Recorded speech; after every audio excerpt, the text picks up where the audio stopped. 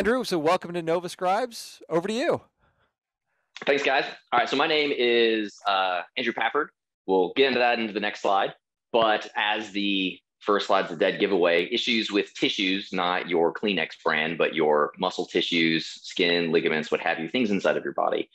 Overcoming top injuries facing visual practitioners. So basically, there's always a risk with every job. Wherever you go, people just may not talk about it. Some are more risky than others. So going into what aches and pains might be ailing you and how to go about, won't go maybe as far as saying correcting it, if I can legally say that, but how to definitely nip things in the bud and have a lot of preventative care. Next slide. And give me one more click. There we go. So this guy. So why in the heck should you listen to me? One more click, Brian. So as I said, I'm Andrew Pafford. I graduated from Virginia Tech with a Bachelor's of Science in Human Nutrition, Food, and Exercise. I started to dabble in physical therapy, and then after my first year, dropped out, switched gears to personal training, of which realized that was sort of my true calling. Within about 2 to 3 years, I was one of the top 20 trainers in all of sport and health in the DMV area. About a year or two after that, there was some political strife with the company being sold about 3 times over, so decided to work for a local gym, at which point it was taking off and expanded to a second location and began managing one of those locations myself. Couple years of success after that. My first child was born and things were going okay. But then after the second one was born, realized daycare would be more money than what I was making. So decided to step away from that. And then the third child was born and then that kind of sealed the deal. So now I've pretty much transitioned to stay-at-home dad, but I still love to personal train on the side with one client that I still see. So that being said, I've got a background in a little bit of everything from my clientele that I saw working at sport and health, between young and old, athletic to therapy, and obviously a strong background in therapy and rehab, which brings us a little bit to today. Next slide. So today we're going to go over the 3 prevailing causes of what we would call non-acute injury, which is layman's terms for you didn't get hit by a bus or you didn't get shot. So these are things that you can do over time that can be what we would call insidious. You just wake up one morning and you go, I got this kind of nagging pain in my back. And then another month goes by and you're like, wow, that pain's getting worse. But I haven't done anything different for the past 3 years. What's going on? So those 3 causes are, Brian, please. Dehydration, static postures, and overuse injuries. Some of them might be flagrantly obvious. Others may have a little bit of a different meaning than you might envision. So we're going to dive into each of those first about how they can affect us and some tried and true ways to help prevent those from happening. And then by all means, happy to get into any specific ails that you may have and how these can be contributing to what you might be experiencing right now and how to go after those particular things or how to apply the skills that you will pick up today. Next slide, please. So starting out the bat, we have dehydration. Next click. Like so they're coming in one at a time here. So first and foremost, dehydration, not a big deal. You're low on water, drink more water. But why is water important to our bodies? Way to go, Brian. I love it. So water is important to our bodies because of this one important structure that almost no one talks about, except within the past maybe decade or so, which is called fascia, or if you're an Austin Powers fan, fascia.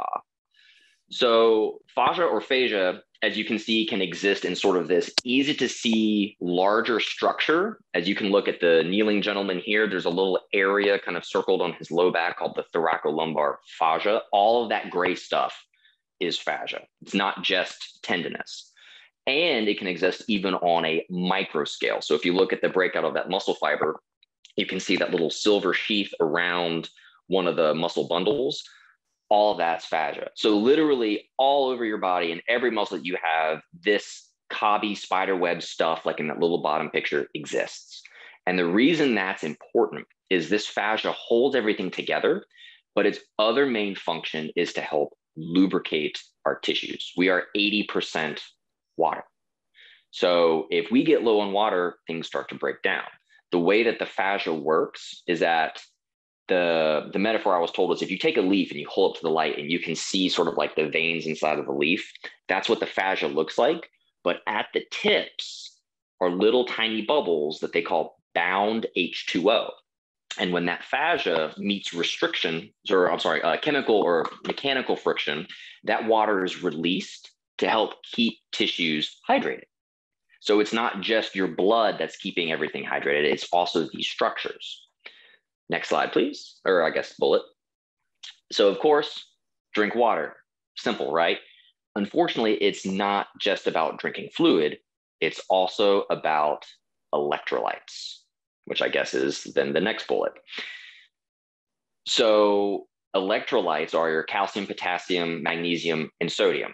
So 4 electrolytes, simple names, periodic table.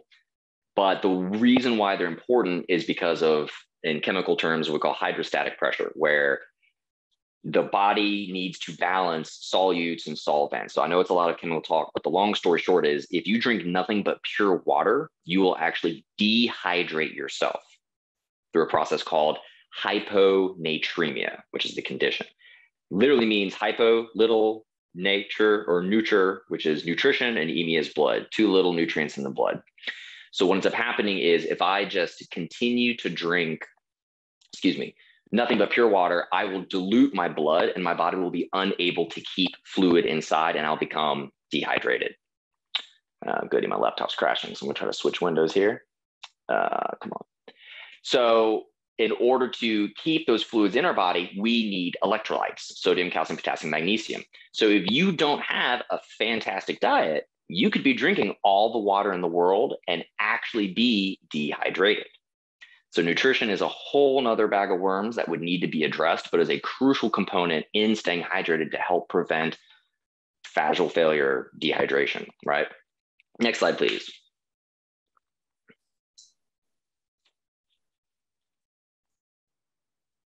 I promise I hit the next one. Do you mean motion is lotion or the next one?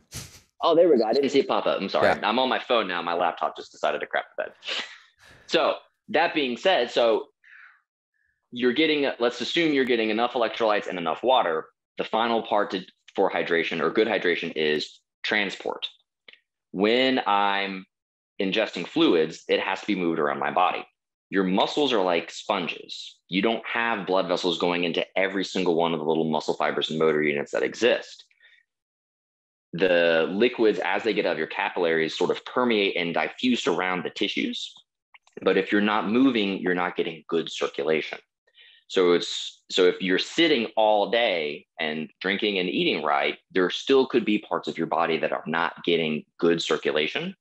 For example, your feet, because they're staying under the desk, blood tends to pool down there. And so if you're not up and moving around, you don't get any of that mechanical pressure to help push that fluid back up into your body. So without motion and without moving, you can actually become dehydrated as well, or at least have what we would call local dehydration. That fascia is not getting good circulation, good nutrition. Therefore, the muscles aren't. Fascia starts to become dehydrated, and now you can develop issues simply from sitting in your chair. Next slide. And this time I think I'm able to see it. So now I've already started to talk about static postures. Let's go a little bit further, not necessarily in the dehydration sense, about what they can do. So before we get too far into static postures, I want to go to the far end of the spectrum and talk about something called a contracture. A contracture in the medical world is when something in your body has been left in sort of this awkward position for a very extended period of time. Usually this happens in like car accidents where people shatter like a vertebrae in their neck and they have to wear a brace or something for an extended period of time.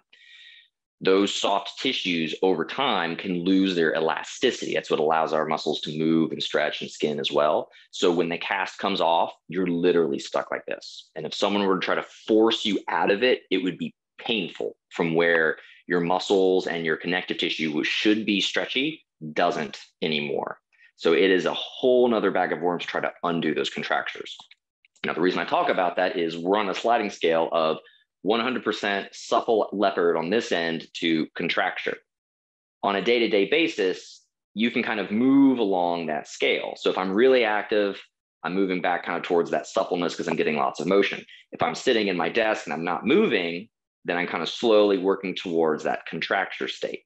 So the more time I spend not moving, the more my body starts to get stuck in that place and the more work I have to do to get that undone. So the gentleman that we've got here is a living statue. You may or may not have seen these guys in the city, but imagine having to hold a position for 8 to 12 hours at a time and never move.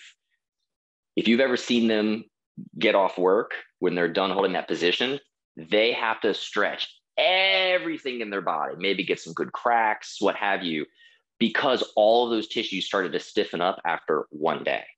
Now imagine that's you sitting behind a desk, or if you're having to spend an extended period of time on your feet. So now your muscles are starting to cramp up, having to support your body. So static postures can kind of wreak their own havoc, not just on the dehydration sense, but also where the tissues start to lose their elasticity. Next slide, please, or I guess bullet. And so the other caveat to the contracture or losing muscle elasticity is that it's not just the physiological change that we're doing to the tissue, but it's also the messages that we're sending to them.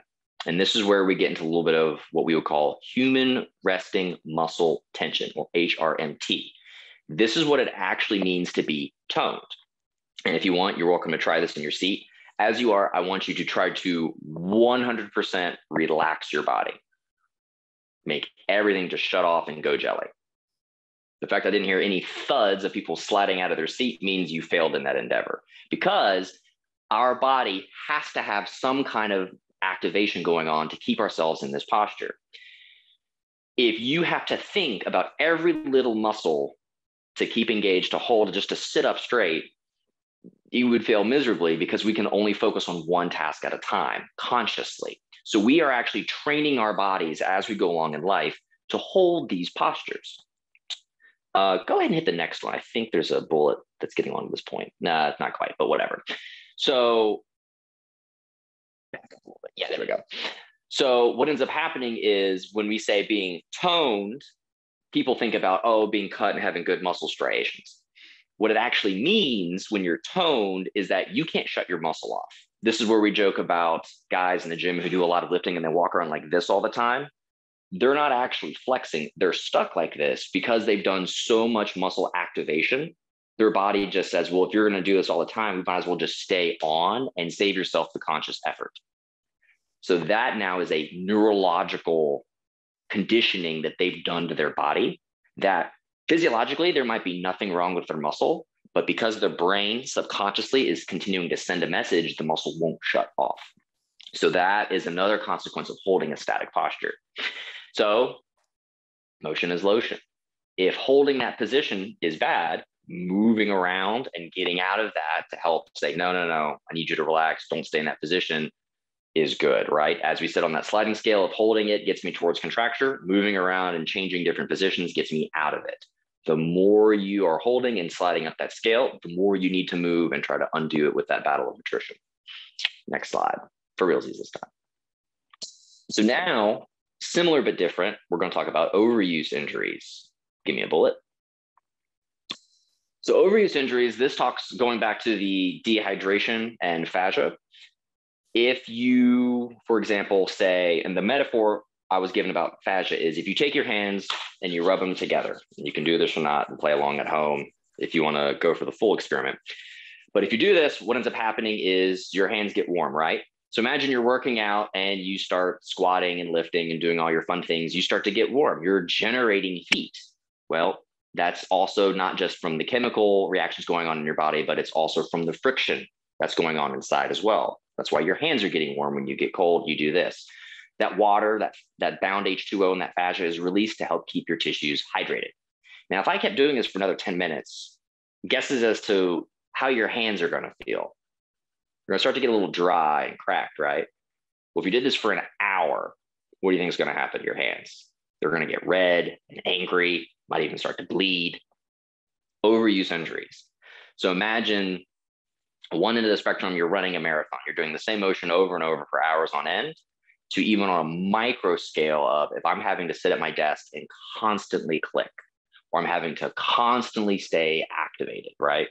So now I can get the same overuse injuries on a very local scale. So think about like carpal tunnel syndrome, where my tendons are so angry that they're starting to swell to try to protect themselves because of all of that friction that's been going on. And so now I'm developing these very specific issues from very menial things like clicking a mouse or even sitting in my chair for too long. Next Bullet, please. Which, as I just alluded to, tendonitis and then even bursitis, particularly in the joints. Bursa is just a sac that goes around a lot of the joints in our body to help hold fluid to help with that. That can also get irritated from constant grinding and rubbing as well. Again, talking about like carpal tunnel or even like shoulder issues like the shoulder bursa. Next. And the term overuse, we think of like activity, constantly using something. But as I alluded to earlier with the HRMT, that resting muscle tension, sitting still is use. My muscles are still on. Even though they're not actively sliding, they're still on and engaged. And that can put pressure on joints, which can cause an overuse injury. So now my low back, my vertebrae are unhappy with me because they're constantly under pressure from how I'm sitting, or maybe like my sits bone. You hear about people getting like hemorrhoids. Technically, that's an overuse injury because you've been sitting for too long. You're stretching out the pelvic floor. So sometimes an overuse injury can be caused by a static movement, not just from running. Hence my dude here who's got some pretty gnarly running form. So he's going to have some bad knees and low back big time. So it's not just being active, like a pitcher constantly throwing over and over and over again and getting an overuse injury in his shoulder and his elbow. It could even be something as menial as sitting or standing for a long period of time. Next slide. So ironically, one of the big things you can do to fix that is motion. Motion is lotion. Now, this sounds a little counterintuitive of, well, if using it so much pissed it off, how is using it more going to make it better? This is where, as I mentioned, our runner guy here has probably got an overuse injury in his knee from his bad form. If I'm taking it easy, so doctor says you're running too much, you're blowing your knees out, you need to take some time off and just sit, let your knee rehab. If I just sit, this now goes back to sort of that stagnating circulation that I talked about earlier. So if I don't move, I'm not getting great blood flow, good perfusion to that knee. And without blood means no nutrients, and no nutrients means no healing. So now I need to figure out how can I use that joint or muscle or injured area without loading it and stressing it. So even something simple as sitting in place and kind of doing these knee pumps, I'm not applying pressure on the joint, but because I'm pumping my knee, I'm creating mechanical compression that's causing my muscles to squeeze and release, which is pumping blood in and getting a lot of the lymph and deoxygenated blood out, carrying a lot of the metabolic waste from my tissues. So motion, 9 times out of 10, is the best way to go. Obviously, if you have a broken ankle, don't walk on it. That's some common sense. But if you have these nagging injuries, sometimes just getting motion to the area is enough to kind of kickstart that healing. But it's not that simple, and I'm not just selling you on some lame solution. This is where we start to get into sort of fun stuff. Next slide, please. Oh, this was my tongue twister for myself. What use is using an overused part if its use is all used up? As I've just said, helps promote circulation to that area. So now we'll do next bullet. So weapons of mass reconstruction. How do we go about reversing the clock and undoing these things that we can't always avoid, especially if they're part of our job description? Next bullet. We have soft tissue work. So these are foam rollers and massage balls, or if you want to go as low tech, even lacrosse balls. I love the lacrosse ball. But what we're doing here is essentially self-massage. And that little acronym SMR is short in the fitness industry for self-myofascial release. The self is explanatory. Myo means muscle. We already said what fascia was. And release is just getting something to shut off.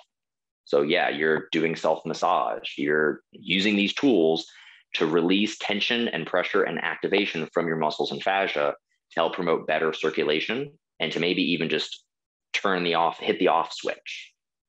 Next bullet. So the biggest barrier to entry to this is time. It's not even money. These things are dirt cheap. Foam roller is like $10. You can get a 6-pack of lacrosse balls for $10, $15, and they last you forever, assuming you don't have children who like to pick at them or dogs who like to chew up your lacrosse balls, which I do. So really, it's just time. It's forcing yourself to do it and dedication. And your knowledge base you don't have to have a degree in anatomy to know where to put these things. It's as simple as if it hurts, put it there. Your body will naturally be guided to these spots, and we'll get a little bit more in depth into that in a second. But you can kind of let the pain guide you. Next bullet. And the only time that you don't want to be doing this is two reasons, or two things to keep in mind is one, don't ever roll in bone. Bones can't release. So don't do it. It just hurts, I promise. And the other one is if you feel like something is going numb or cold, just get off that spot. It's a nerve or an artery. So if you're there for 30 minutes, not good things might happen. But if you're there for 10 seconds, it's fine. Just get off. So if you're rolling out on your muscle and you go, it feels funny, get off. Done. You're safe. Next bullet. The caveat to this is that there is a little bit of what I would call pain for pleasure, where if you treat this like a Swedish massage, you're not going to do anything. You have to get it to where it's challenging the tissues. So on a pain scale of 1 to 10, I would say you'd have to get this up to about a 4, maybe a 5. So you would think of this as more like a deep tissue massage. The good news is that you are in control. The secret to using these tools is that you are leveraging your own body weight. So you're not having to dig in and hurt your own thumb to appease your arm. You'll be using these tools and your body weight to apply the pressure, so you can lie there and do nothing and let the tool do the work. Next slide. So let's talk about how these tools can assist with the 3 causes. Next bullet. So of course, as we've discussed, the right answer for hydration is drink more water. Duh. Next bullet. The likely answer is, though, you probably need some nutrition to help back that up. So that way your tissues are retaining that fluid that you're drinking. Next bullet. But as we've also said, if you're drinking and eating right, but you're not moving, you're not getting great circulation. So what the rolling can do, and this is, again, a nice little metaphor and reminder to myself, is your muscles are like a sponge. If you take that sponge and you squeeze it and you get all the blood out and you hold it under a faucet, but you pull it out and then let go, is that sponge nice and soaked?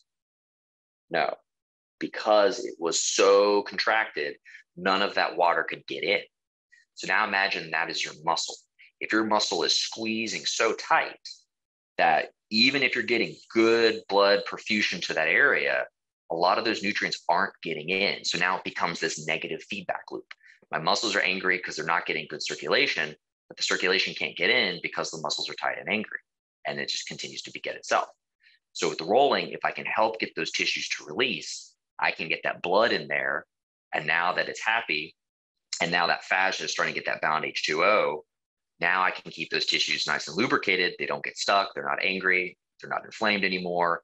And now they can start to release and let go. So we're breaking that negative feedback loop simply by doing some self-massage. Next slide. I'm swapping earbuds, so everyone just wave your arms if you can't hear me anymore. So, okay. So now, in terms of static postures, let's talk about the golden position. So what can we do? What is like the best position? We're talking about ergonomics. What's the best position that we can be in order to avoid low back pain, wrist pain, shoulder pain, what have you? And that is trick question or trick answer. It's all of them. All of the positions are the best. There is no such thing as an ideal position. Every position has pros and cons. You will trade one demon for another if you commit to a new position.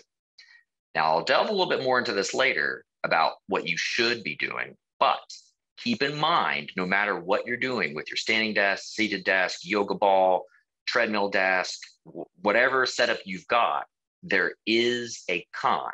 You have to be aware of what that negative is and how to mitigate that. Next bullet. So as we've also discussed with the static postures, some of it can also be neurological. So ILS, talking about our gym bros with the invisible lat syndrome, guys with their arms stuck like this. It's not just physiological. It's not just the muscles being angry that are holding you in that place. It's also mental. We've trained our body to assume this new posture.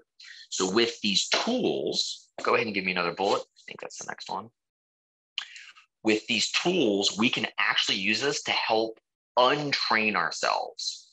This is no longer, however, just I'm going to roll it until I feel it let go.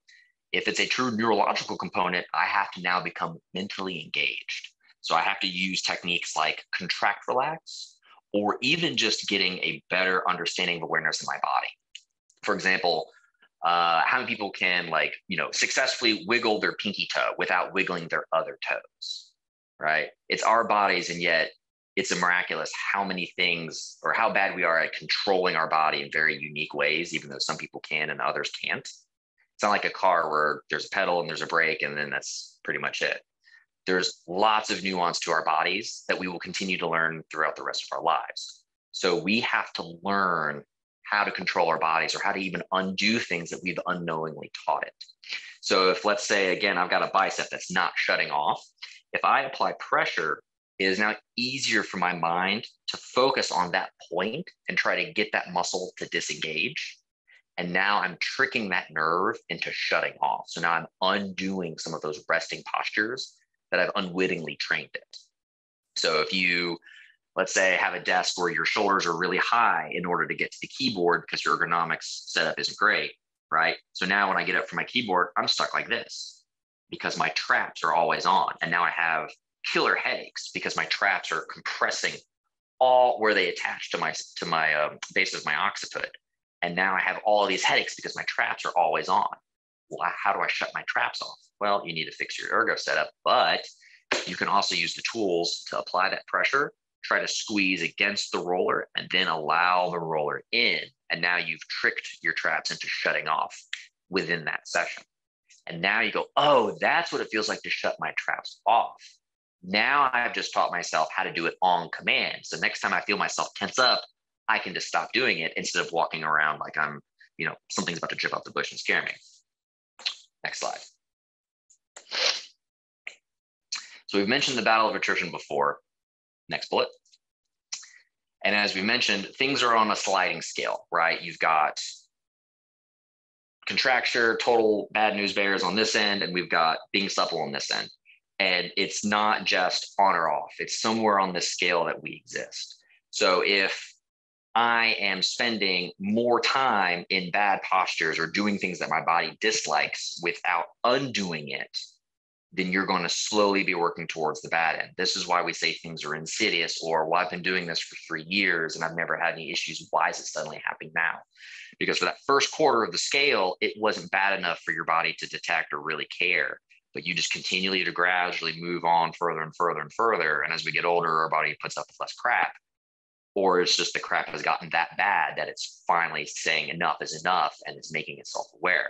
So you have to undo that madness faster than it's piling on. Next bullet, please. So as I mentioned, ergonomics are important. There is no such thing as necessarily a golden position, but it is still worthwhile knowing the pros and cons and how to alleviate some of these issues. So even though this is sort of a old school how to appropriately sit at your desk with everything in the position, you're still going to have low back problems because of all of the pressure being put on the spine there. So I'm not saying do not get a Swiss ball for a chair, or don't get a standing desk, or don't get a special ergonomic chair. What I'm saying is use them all. Don't just have one thing and treat it like the magic bullet. The magic bullet is all of the things. So you do need to have wrist pads and mice that are in the appropriate position, but being able to stand up and change your posture, being able to sit in a ball that takes away that back support so you have more core activation, being able to have a walking treadmill so you get better circulation, but you're not walking for 8 hours and creating overuse injuries, right? So thinking about investing in your setup, of identifying when I sit at my desk for too long, X piece or Y piece hurts.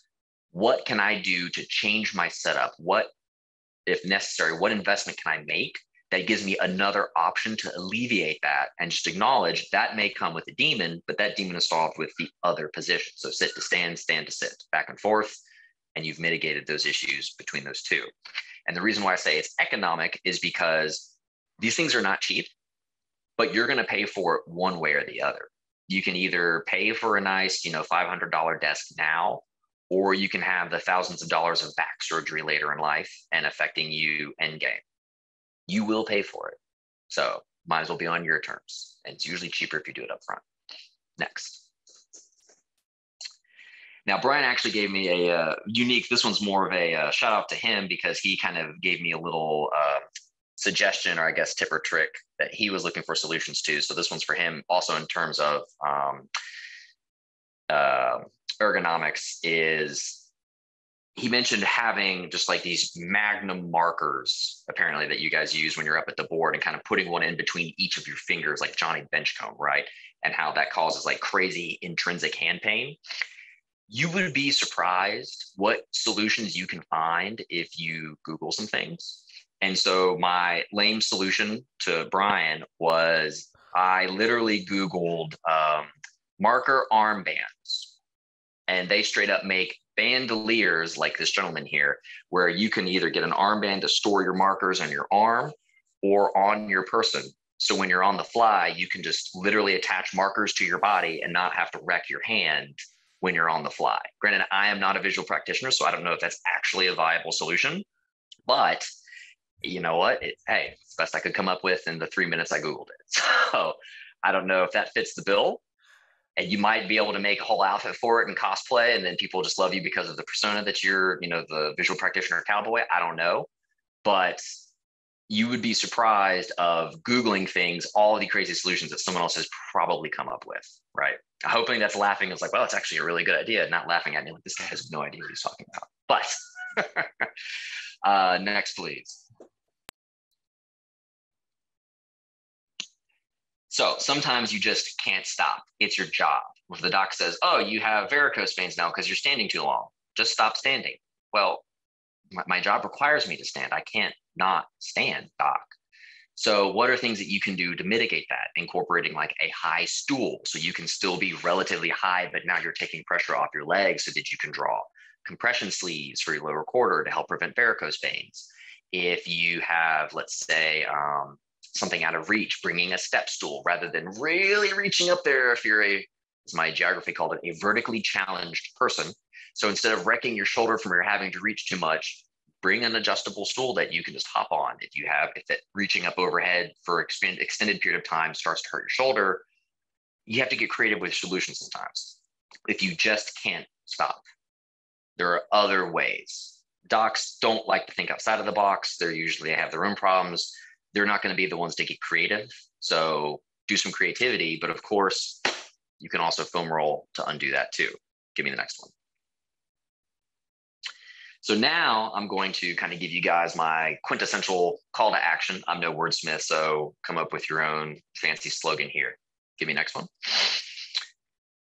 So this is the tip of the iceberg in what I dabble with, which is fitness. Fitness is, unfortunately, gets more of an aesthetic media calling rather than what it should be, which is health and wellness. Give me the next one. So when you have these issues, this is an indicator of your level of fitness. Give me one more bullet. Now, fitness sort of it means different things to different people. Like, what does it mean to be fit? If I can deadlift 650 pounds, like, yeah, I'm pretty strong. Or I can run a marathon, like, all right, he's pretty fit.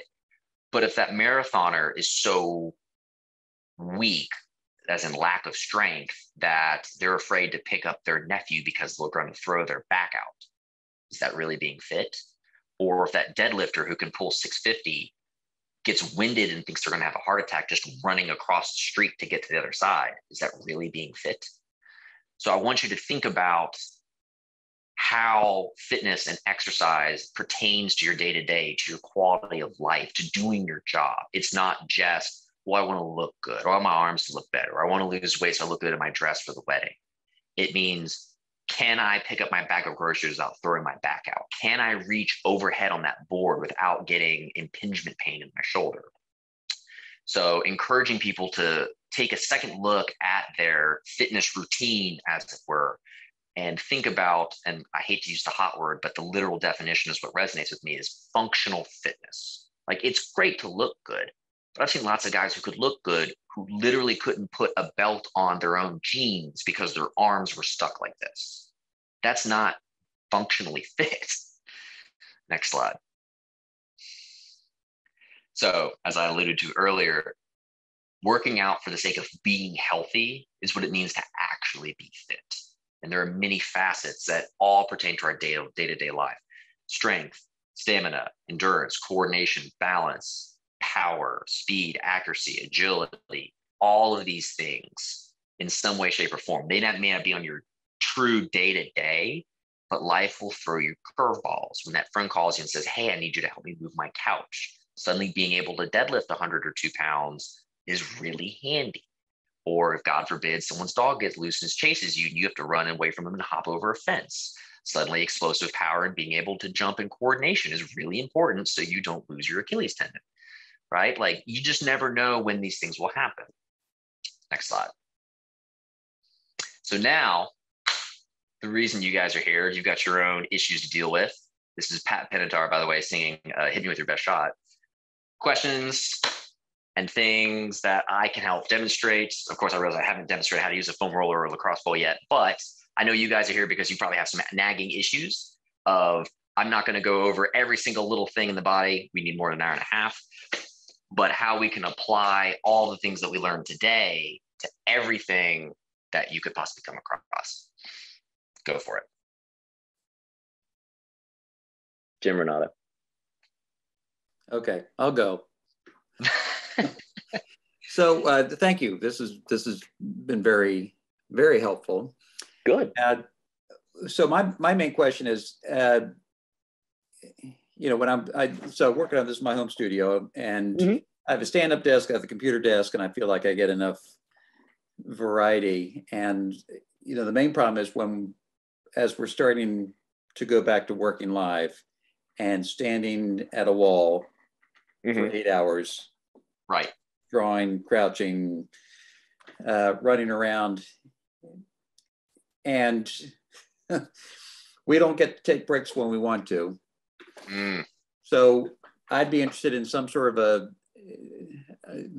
if there's a simple stretch or exercise that you could do for 5-10 seconds without looking like a complete idiot, because we're also in front of a room full of people. So sure. Just something that could, a quick rejuvenation, re-energizing stretch motion. So I would say, obviously what you're asking for is the motion is lotion. I want to stretch to make sure things aren't getting stiff. I'm getting good circulation, right? Right. The second component to that, what I think of, is hydration. Are you able, you said not taking breaks, like, do you have fluid on hand? And my wife even joked and she said, you could do a camelback. Like, if you can't even stop to, grab a mug, all right, I'm good. Right. It depends on your level of fitness. Like, I could give you something that could hit everything in like 5 seconds, but that may not be doable for everyone. Like, usually like an inversion, like a forward fold, gives you good hamstring stretch. It gets blood up to your body. The top part is above your heart.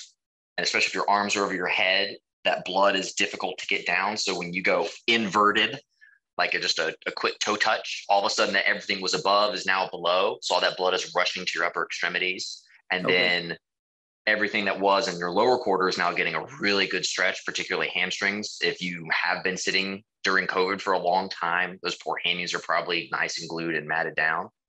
Obviously you can't roll on the spot, and it depends, person to person. Like, if I'm a little bit taller, my shoulders might not be, as challenged as if I'm 5'6". So I hate to say it depends, but if you have a specific like body part issue that's like your kind of, your main bad guy that you're battling with, let me know and I'll throw some at you. Yeah, well, it's always my lower back. That's okay. That's the first thing that I feel. And I can, that's sort of a quick, bend over, touch your toes. Yeah, I do that. It seems to, help with stretching things out. And I'm still feeling it at the end of the day. Yeah, and I would also have you recall the battle of attrition, where you may not have that luxury of being able to just stretch on the moment and get it to go away, but those 8 hours will slowly accrue over time. There are things that you can do on either end of that, before and after, so that way your next episode doesn't bother you at all. And that's where I would recommend the lacrosse ball. Of if your muscles are already tight going into that meeting, when you're having to stand and really use them when you're moving around, it's not going to take much before your muscles are angry. So if you do a good pre-massage and get them loose going into that meeting, you could probably go another 2 to 3 hours before they start to get angry. And hopefully by then you're almost done. Okay. So I would think about that in a lot of, what am I doing while I'm not at work? Again, making fitness your new hobby, to undo things faster than you're racking it up, because you can't not be on your feet, right? Right. Okay. So, okay. Yeah. It's never the solution we want to hear, but they're usually pretty good solutions. It's like, no, the stretch isn't what's going to help you. It's the rolling that's probably going to help you. Well, so you say that. I mean, the lacrosse ball, it sounds very portable, as opposed to a big foam roller. So is it actually, you put the ball on the floor and you just kind of roll on top of it, or? So I have my handy dandy tripod that I've been doing my video on. So I will actually get on the floor and demonstrate for you. This is why I wanted to have it as an hour and a half, but my slide only took 20 minutes, because I figured people would have a lot of specifics that they would want to see. There we go. So there we go. Box out of the way. So as we mentioned, never rolling on bones. Bones are bad. So I'm never going to place this right on my spine. That's a no-no. Foam roller and upper back is a little different because you have ribs, but low back, I'm going to pick one side. So I'm going to go, we'll say just to the left so you can see. Low back's a little different. I'm going to start lying down, bridge, place ball, and then very gently allow my hips to lower back down. So the weight of my hips is pulling my body into my back. So I am literally lying here, and I'm using my feet to help support my hips. So that's probably the only amount of work, is kind of levitating my hips slightly. I came here for I'll get you in a second, right? Your thing was cut off. So now the more I relax holding my hips up, the more my hips are dropping, and the more pressure and the deeper this ball is sinking. And if your low back is not happy with you, this will not feel like rainbows and sunshine. So find that spot that's slightly uncomfortable that you can tolerate, and then mentally get that low back to let go. It's one of those things that people can't really engage consciously, so it's also difficult for them to shut off consciously. And once you feel a change in pain, it should diminish. It's like a dimmer switch. It's not going to go from on to off. It's going to go from like 90% to maybe 80, 75%. You've done good. Move that ball to a different spot and repeat. Do this when you wake up. Do this before your presentation, and then do it after, and do it before you go to bed. Bet you within a week, you're going to feel like a new man. It may not be gone, but it should feel noticeably better, that you're like, holy crap, this actually works. You do that for a month and it will probably damn near be gone. And there's no movement. There's no rolling back and forth. There's no. Only to find a new spot. Okay. Because it's never just it's not like a little pinprick, right? It's a big muscle. So you have to get all of the muscle units. But over time, you're going to be kind of giving them all attention. So they're going to all be starting to release. And then that goes into the fitness component of, okay, we've gotten them to let go, but is this also a consequence of my low back being weak? Or I could get that thing to zero, but if my muscles are not very strong, they'll start to get very upset with me if I'm standing for an hour or two. And again, another consequence of COVID and being stuck in our chairs, we lost a lot of our strength being sedentary. So suddenly we just expect to hop back up and be active again when we're about 2 years weaker, right? Mm-hmm. So this is where, again, going into the gym, focusing on things like deadlifts, which is a great low back exercise, good mornings, back extensions, other things to help build that low back strength. Motion is lotion. But then again, if the back's already angry, you need to then use the lacrosse ball after your training sessions to make sure that you're not piling on your low back working. Doing a big project or a big presentation, wearing your low back out, and then going to the gym and doing more back is not going to help, right? Right. Okay. So using this to help undo the punishment is clutch. Okay. And I saw Brian had a message. Brian, I'm sorry I missed it. It was cut It was off. just an appreciation. I was saying I came here for this, when you started doing the demonstration. I'll tell you, I have a slightly different problem that I hit. So Okay. I typically travel with these big portable walls, right? And I am always throwing my back out, trying to load these things in because I gotta lift them up, like that, and I gotta slide them sideways into my car. So is there anything that I can do? And it's right here in my spinal extensor. So I've been trying to do like deadlifts and things to try to make it a little bit stronger. Is there anything else I can do other than finding a better way to manhandle this thing into my car? Because if I ever pinch something, that's the move. Were you taught how to brace, how to Valsalva? No. Why don't you show me? Well, I can show you, but you won't see anything. That's it. So the Valsalva maneuver in medical terminology is literally what you do when you poop. Everyone knows it because everyone poops. Hold everyone up, knows back up for a second. You want me to do what while I'm loading my car? I want you to crap your pants. No, I'm just kidding. So it's the same motion with a slight caveat, all right?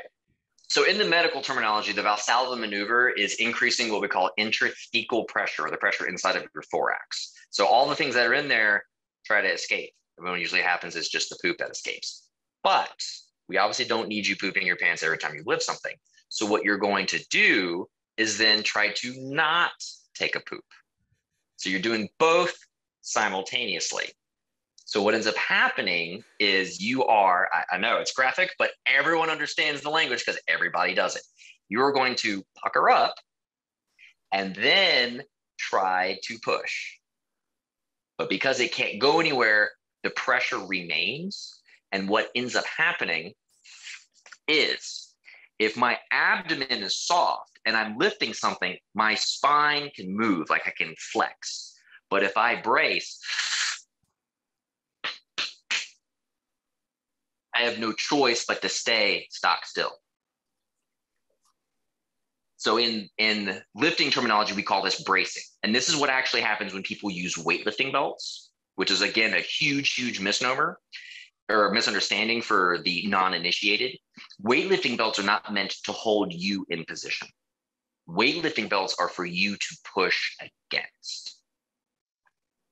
And the exercise that I do to help show people that is, I want you to, like flex your bicep as hard as you can. Sure. Okay. Then I usually have someone come up and try to pull your arm out and say, don't let me move you. And they go, oh! Like, which was harder, flexing against yourself or flexing against something else? Oh, of course, flexing against something else. That's what you're doing with the belt. So if I just say brace, whatever. But if I say push against that belt as hard as you can, actually grab it here. So what ends up happening is when people wear their weightlifting belts, and if you're having to do this constantly, you might as well just invest in one as a friendly reminder. We also call this a kinesthetic feedback, is I put the belt on, but then if you were standing here and my microphone were closer, when I brace, you can actually hear the Velcro kind of stretch and pull a little bit from where I am flexing against it and taking up more space. And I can feel myself, like I can feel this pressure where I'm leaning into the belt essentially. And so when I'm lifting and I feel that pressure diminish, that means I'm losing my brace. So it's a reminder to myself to squeeze harder. When you're lifting and your muscles kind of feel like they're failing because they're tired, I can feel that pressure diminish. So it's a reminder for me to try harder so that I don't lose that brace, so I don't hurt my back. So for you, I would say like it's just a mechanics problem rather than a strength problem or a rolling problem. So. All right. See you, Jim. Bye-bye. Thank you. What I heard was push and pucker, which has got to be the best advice I've ever received in my life. That's amazing. Pucker and then push. Under no circumstance. Oh, the other way around. Got it. Okay. It's like pirates. Pillage and burn. Under no circumstance do you burn first. Right. That's a good metaphor to remind us. Andrew, thank you so much. That was so helpful. Everything that you shared with us. I have a question for you. Do you have something that we can do, maybe with the lacrosse ball? I don't know, for tennis elbow? 100%. The only time you are limited with these tools is with your imagination. Okay. So with tennis elbow, and I don't, you might have to do a little bit of digging, but to the uninitiated of, if you don't know muscles and anatomy, you just kind of have to dig around a little bit via the internet of like tennis elbow. What is tennis elbow? And they will say, oh, well, it's, when these muscles are blah, blah, blah, is too tight. It'll show you pictures of your elbow and say the tendons that cross over. Now I get tennis and golfer's elbow mixed up. So remind me, is tennis the one on the inside or the outside? The outside. Outside. Okay, good. So I'll turn it this way then. So tennis elbow is the muscles and tendons that cross over the elbow right here. And when they get so tight, whenever your elbow bends, they snap over the joint. And that constant snapping and rubbing creates tendonitis. Yeah. Problem solved. So then logic would dictate, well, if my muscles weren't so tight, then the tendons wouldn't be tight and they'd be nice and slack and they wouldn't snap over my elbow, right? So in tennis elbow, the tendons that go right here are actually part of your forearm extensors. And those extensors control your fingers. So if you actually put your hand on your forearm and you wiggle your fingers, you can feel them flex and do their thing. So all you're going to do is take your lacrosse ball, find you a flat surface. I came prepared today. And you're just going to position yourself on that ball. And again, you are in control of how much pressure you can apply. It should not feel like rainbows and sunshine, but it doesn't need to be screaming bloody murder. And then from there, I can just gradually roll around. And if it doesn't feel good and you're not on bone or artery or nerve, then you're probably in the right spot.